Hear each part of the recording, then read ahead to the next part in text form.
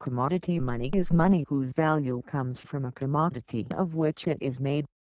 Commodity money consists of objects that have value in themselves, intrinsic value, as well as value in their use as money.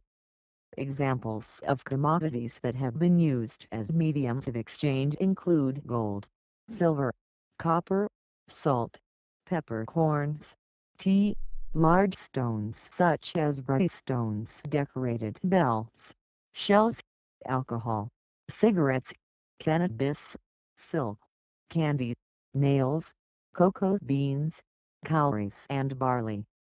These items were sometimes used in a metric of perceived value in conjunction to one another, in various commodity valuation or price system economies.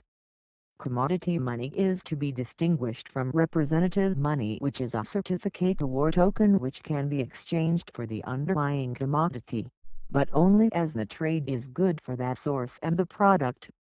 A key feature of commodity money is that the value is directly perceived by the users of this money, who recognize the utility or beauty of the tokens as they would recognize the goods themselves.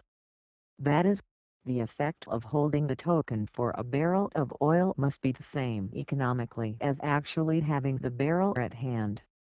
This thinking guides the modern commodity markets, although they use a sophisticated range of financial instruments that are more than one-to-one representations of units of a given type of commodity.